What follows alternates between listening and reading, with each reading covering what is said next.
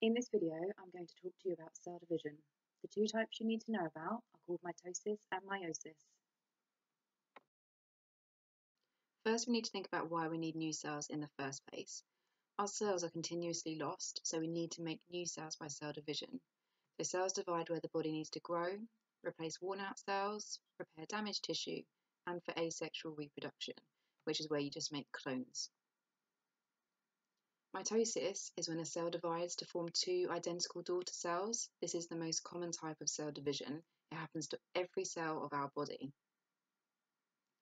Now, you need to remember that our cells contain 46 chromosomes, 23 from mum and 23 from dad. In this diagram, I'm only showing one pair of chromosomes, so one from mum and one from dad. So just two chromosomes, but remember you have 46 in every single body cell. The first thing that happens is the chromosomes have to replicate, so you end up with X-shaped chromosomes.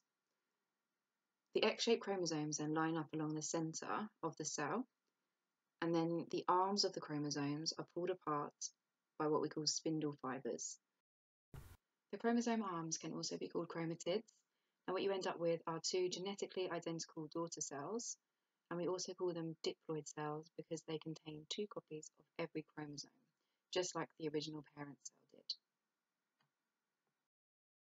Now we have gone through mitosis. If you pause the video, you can try to put the statements into the correct order.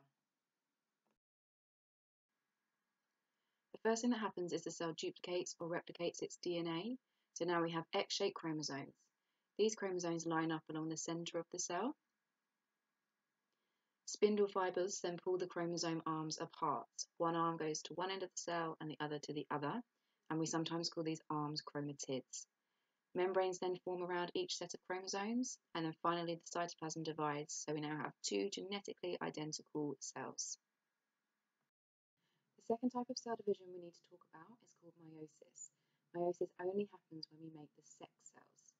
Now the sex cells are the sperm cells and the egg cells. And you also need to know that these are sometimes called gametes. Now, normal cells in your body have 23 pairs of chromosomes, so 46, which we call the diploid number. However, gametes are special. They only have half a set of chromosomes, so we call them haploid cells. When two gametes join during fertilization, they form a zygote, which is a fertilized egg. Now, meiosis is only for making sex cells. One way to remember that is meiosis has an E in it and sex has an E in it. So meiosis is just making sex cells and mitosis is all the other types of cells in your body. Meiosis also results in variation, so it's very important. Now, in this diagram, just like before, we're starting with one parent cell, which is diploid, and I'm only showing you two chromosomes. First thing that happens is exactly the same as mitosis. The DNA has to copy or replicate, and we end up with X-shaped chromosomes, just like before. Now, meiosis is different to mitosis because we actually have two cell divisions. In the first cell division, each of the X-shaped chromosomes separate into two separate cells.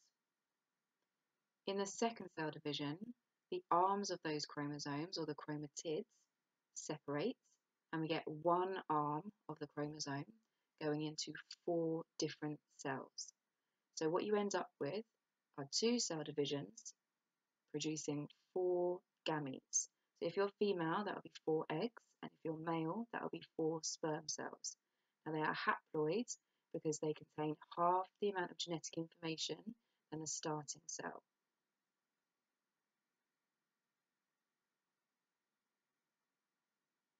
Now this diagram compares mitosis and meiosis.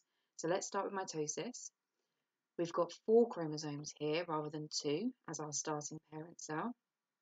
And remember, we always have 46. We just don't draw that because it's too complicated. First thing that happens is the DNA replicates. So we end up with X-shaped chromosomes. And then the arms of those chromosomes, or the chromatids, are pulled apart into 2 cells. And we end up with 2 daughter cells, which are genetically identical to each other and to the original parent cells.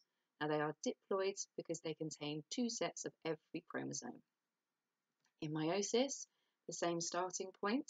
We have our parent cell with 4 chromosomes in this example, The DNA replicates to get X-shaped chromosomes, but we have two cell divisions. The first one, the chromosomes separate, and in the second one, the chromatids, the arms, separate, and we end up with 4 daughter cells that are haploids. If you pause the video here, you can have a go at this task, comparing mitosis and meiosis. If we start with mitosis, why does this type of cell division happen? It's to replace damaged cells, it's for growth, it's for asexual reproduction, for things like bacteria and some plants. We've got one parent cell and we have one cell division, and we make 2 daughter cells which are diploids, and those 2 daughter cells are genetically identical to each other. In meiosis, it is just to make the sex cells, the sperm and the egg. We have one parent cell, but we have 2 cell divisions, and therefore we make 4 daughter cells. Now those 4 daughter cells will either be sperm cells or egg cells, and they will be haploid, meaning they contain just one copy of every chromosome. Now the daughter cells are also not genetically identical because meiosis allows for variation. When the chromosomes line up along the centre of the cell, the arms of the chromosomes can actually do what we call crossing over. So little sections of DNA cross over from one chromosome arm to the other chromosome arm, meaning that no sperm or no egg will ever be genetically identical.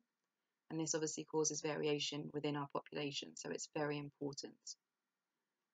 I hope this video has helped you to understand the difference between mitosis and meiosis.